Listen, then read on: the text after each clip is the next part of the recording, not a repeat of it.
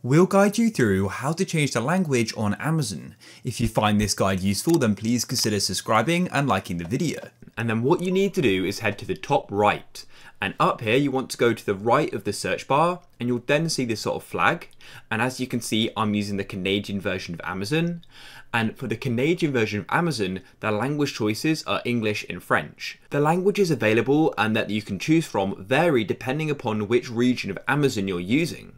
So if you want to go and choose a language which isn't listed here, you'll need to go and change the country or region for your Amazon. So click on change country or region and you'll get taken to this page here, and you can then choose your preferred website. So we've got a list here, but it is important to note that we're changing your Amazon country and region.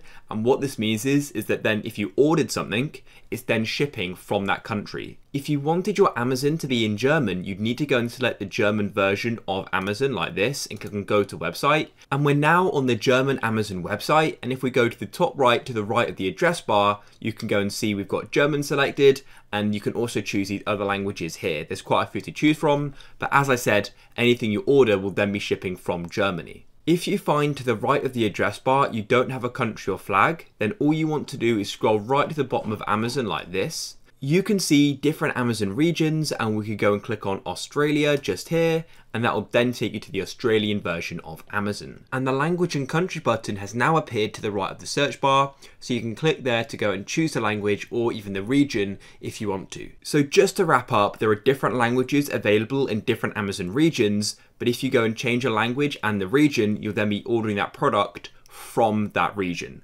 If you found this guide useful, then please leave a like.